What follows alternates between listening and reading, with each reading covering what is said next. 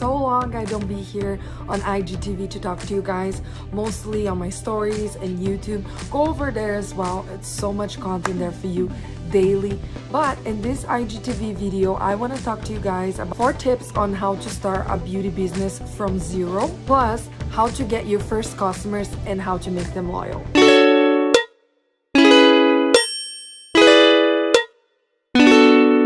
First tip I have for you is choose your services and demographics, but choose them according to the place you live in and to what kind of people live in that place. Like, for example, if you live in a place surrounded by golf courses, surrounded by bridal stores, you're gonna be catering more to brides. If you are surrounding more a corporate or business, you're gonna cater to those doing more events and doing things more corporate makeups and hair as well. So you would focus in that. That's the first thing I tell you to do, the first step I tell you to follow, because it's very important for you to cater your services for potential customers. Not what you think it's gonna be the best, but also doing a research. Have your feeling put into everything, but also have research to give you base and also help you to make your business profitable as soon as possible.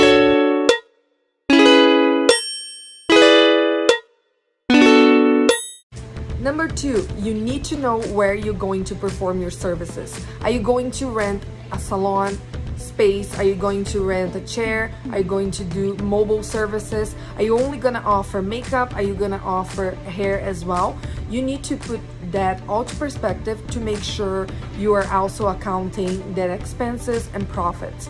Make a separate business account, register your business, do everything legal so you won't have any troubles and everything, and you know everything that is coming in and out of your business.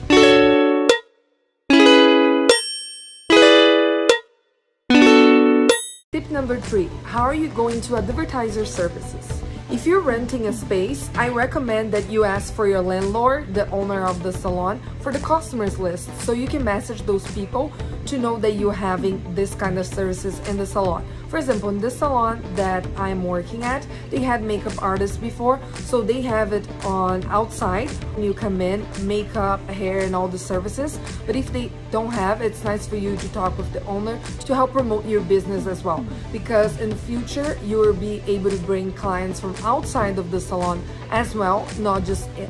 And that way, the customers from the salon will already spend more time with you in the salon. You're gonna be able to add more services and make them loyal. And in the tip number 3, I have a couple more tips. So, do you have a social media profile? Very, very important.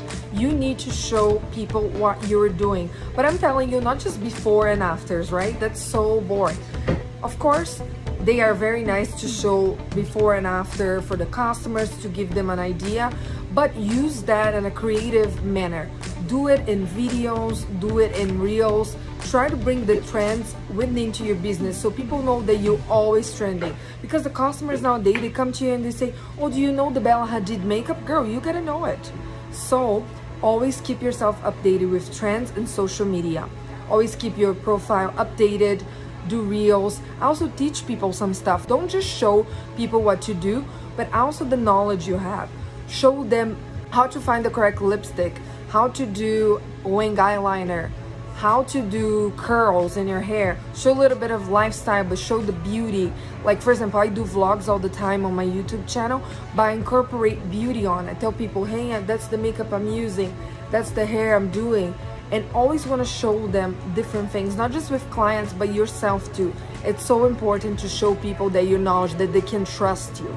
So within the tip number 3, I have another tip is look for social events in your community, in your neighborhood, in your town. Start small and then grow, because that way when more that you do advertise, like the first month will be like mostly advertising, maybe some clients and everything. But you have to be very hard on advertising. You have to go to different local events, have your cards, talk to people, don't be shy. If you're in the customer service business, if you're super shy, create a character. Just put a face on and say, hey, you know, just be nice to people at all costs. Always try to be engaging in different events, socially, online, like Zoom. There's also so many events as well. for people in the industry, but also in your local community. This is so important.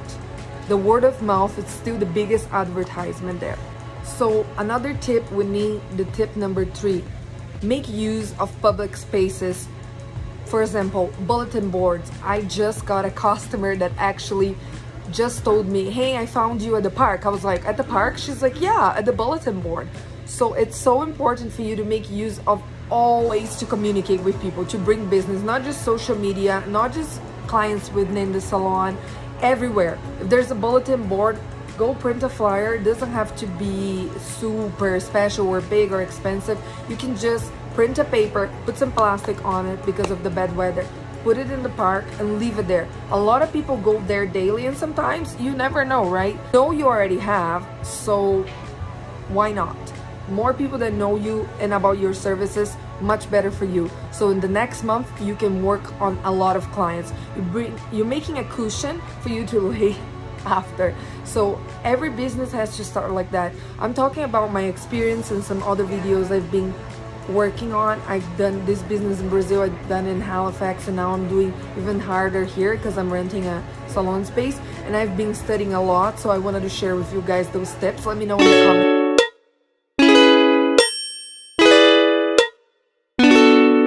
So now the last tip, not the least, but I think the most important tip, is how to make your customers loyal. How to make your customers loyal. So the first topic is you have to show them that they can trust you. How? First contact, you have to ask all these questions. I have a questionnaire that I ask for people. I'll leave right here. For my clients, I have a different one for consultation and classes and a different one for makeup application. And it's very nice for you to ask those in-depth questions. Do you have any sensitivities? What are your goals with makeup? Those personal questions will lead you to recommend the right services for your customer and make them happy. For you to see their envision, like for example, if a lady doesn't wear that much makeup, I'm not going to perform a special occasion makeup of a smoky eye on her. I'm going to first show her the Day Glam, which is our softest makeup, and then if she says, hey, maybe I want something more, then you recommend the Night Glam. But you go by recommendation. That way you are offering the services for your customer. They are not picking, and that way you have a chance to make a bigger sale, to do an add-on and also bring people in, because they'll be like, oh, she asked me all these questions. Why didn't the other makeup artist didn't ask me all these questions? Oh, maybe she knows more, or maybe I can trust her better. So those are things to make your customer loyal, like just in the first contact, to give them confidence that they're choosing the right professional to make them beautiful for their special day. So another topic is always confirm your customer. If they come into the salon, it doesn't matter if I already talked to them before. If they're not a walk-in, I want to confirm, hey, this is your picture, right? This is what you told me you want it done. Anything that we're gonna change, this is the hair. You always want to reconfirm, because they can change their mind and it's okay. And if they change their mind, you still want to perform your best. You know, of course I like to study before, but if the person says, I changed my mind, I don't want that, then I have to reinvent myself, right? And for trials as well, you always want to ask your brides, or if they are doing another makeup trial, hey, how you feeling? How the makeup felt in your face? Did you have any troubles? Most likely not, but you always have to ask them, because that communication between you and your customers is key to make them loyal and coming back to you because they trust you. And the last one is treat them well. You have to always make them feel like a queen or king. I'm specialized in women. Those are my demographics. But if there's people going for a photo shoot, a man, and looking for my services, I won't deny it. I need clients. Do you? I need clients. I'm not telling anybody to go home. And then it's very important for you to always give them a little something, you know, like I always give them a scrunchie with my card, not to make it so cheesy, like here's my card, annoying. But I also, like, my card has a QR code, makes it more interesting, like, hey, you're super trendy, go over to my YouTube channel. Always talk about my social media, because more they see my face, more they're gonna remember, oh, Mariana does makeup. Oh, I love that kind of makeup she did yesterday. Maybe I wanna do that. Can she do that in my hair? That's how you're gonna make them loyal. Guys, thank you so much for being here in this video. I will see you guys in the next one, and comment down below, what do you think? Do you like IGTVs like that? Let me know. Bye!